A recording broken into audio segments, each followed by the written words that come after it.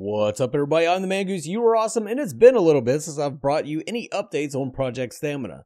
Quite a few members of the team packed up and headed to PAX, so the updates slowed down for just a little while they attended the event. They did, however, hold another playtest just before they left, and I was once again lucky enough to participate.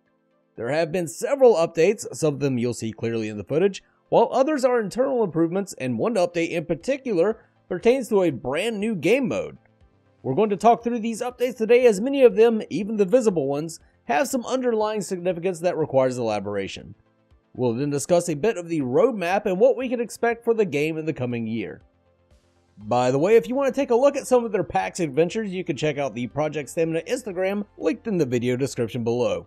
Here's a nice picture of the members that were in attendance. Good looking bunch there. Much respect to Fancy's beard. I took the liberty of adding some of the Project Stamina heroes to the photo. Don't judge me, I was a little tipsy when I did that.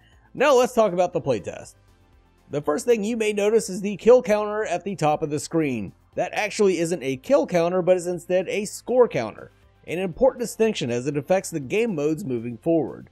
Which brings us to the highlight of this video. Project Stamina has revealed not only the name, but some of the mechanics for their newest game mode. Instead of being called Quick Play or Team Deathmatch, it will be called Tribute and will have its own separate objectives, mechanics, and strategies. The first team to a score of 50, or whatever number they end up deciding on, will win the match with not only kills contributing to the score, but also controlling areas and completing objectives. I really like this plan. Not only does it provide a focal point for combat, but it allows everyone to contribute in some way, shape, or form. If you find yourself simply outclassed by your opponents, you can switch to a more objective-based style of gameplay. If you or someone on your team is a little less skilled than the rest, they can still get a sense of achievement and participate in the win by holding down the fort. But mainly, it's just nice to have an incentive to fight in certain areas. Tribute will be a nice addition to the game and provide players that may not have time to play the main game with an option that is still competitive, fun, and interesting in its own way. This actually isn't the first implementation of the score counter. This is a reintroduction of a mechanic they had before with some significant upgrades. It's been rebuilt in such a way that it will make it easy for Project Stamina to implement special seasonal and event-based game modes. It's also a building block for a player workshop, but that isn't something we're going to see for a very long time. You'll notice this to be a trend in these updates, building modular and scalable systems that will provide a basis for implementing new features and improvements in the future and getting them done faster. It seems like a fitting strategy for a game that aims to be the spiritual successor to Gigantic. It's kind of like starting with a great base ability, then branching out and upgrading to accommodate the needs of the user. More information on the Tribute game mode will be discussed in the next dev stream in early to mid-April. You can also see the addition of damage numbers on hit. This also applies to healing as well. A small change, yet a welcome one, as it lets you know when you're landing shots. They currently don't plan to implement balance changes, so pay no attention to the actual damage dealt. These playtests are designed to look for bugs, test out new systems, and make sure the servers can handle multiple players online. Balance patches will come in due time when they are deemed necessary. There were also some improvements made to character movement. They manually patched in the root motion task system slated for introduction in the as-yet unreleased 4.25 version of the Unreal Engine. Root motion gives them a framework for movement options and negates the need for having to write new code. A good example of this can be found in Matani's right-click ability called Ballon. The way it used to work was you could target an ally and jump to their location. Now the ability allows her to track to the targeted character and follow them even if they dash away. A significant improvement that better embodies the supportive nature of this ability. Using root motion will also allow them to introduce new characters faster by having set movement logic already in place. They introduced an interact system that can be used for future aspects of the game, but for now you can see it at work when you channel these orbs situated around the map. These orbs will provide some as yet undetermined team-wide buffs, but for now they will simply give 100% ultimate charge. Currently the only hero with a functional ultimate is Matani. This is another big change from the last playtest.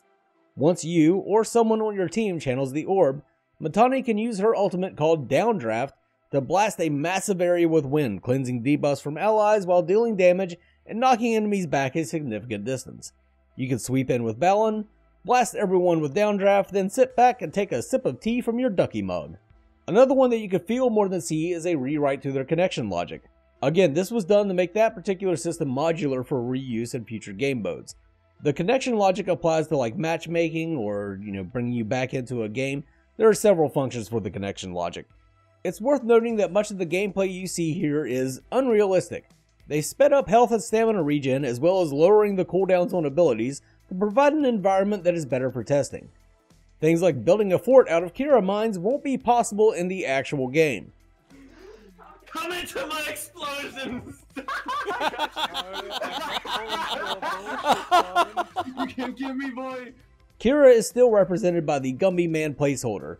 While I really look forward to having our furious fighting Fennec Fox's appearance and animations added to the game, I kinda want to see the Gumby Man as a playable hero. Maybe he could be the ultimate random pick, takes on the ability set of a different character each time he spawns. So what does Project Stamina have in store for us in the future? Before they launch their alpha, they want to introduce Geist, Notch, and Cake to the roster, Cake being the community-created character. One of the perks of becoming a patron to Project Stamina is that you get to vote on various aspects of Cake, everything from attitude to abilities. The addition of Geist will also come with AI controllers since he summons undead warriors to fight for him. The NPC AI functionality will also be applied to summonable map elements. There are several gameplay mechanics that they want to introduce: jump attacks to the back of a character inflicting a slow, selectable omen abilities, ultimates for the rest of the lineup, and the additional orb effects like buffs. They also plan to update the UI and perform gray box testing for a second map. On the back end, they are going to update their build processes for better optimization, improved build times, and an updated launcher that includes auto-patching. So as you can see, while the team has come a very long way, they still have several challenges ahead of them. As I've said from the beginning though, prior proper planning is going to carry the day for Project Stamina. By taking time to build modular processes now, they will be able to implement changes at a much faster pace in the future. They are currently laying the track to ensure their already steaming engine continues to pick up speed. The momentum provided by the groundwork they are laying now will turn this game into an unstoppable juggernaut of fun. Grab yourself a ticket and hop on this train now. It's going to be a wild ride. For more information about Project Stamina, you could refer to the social media links in the video description below, as well as in a pinned comment to make things easier for folks watching on their phones. For now, this is the Mangoose signing off. You guys have a good one. Mangoose! If you're looking for some more content about Project Stamina, I suggest checking out Kroof. She just did a video about Project Stamina. It is absolutely amazing, and I'm kind of jealous of her video editing skills.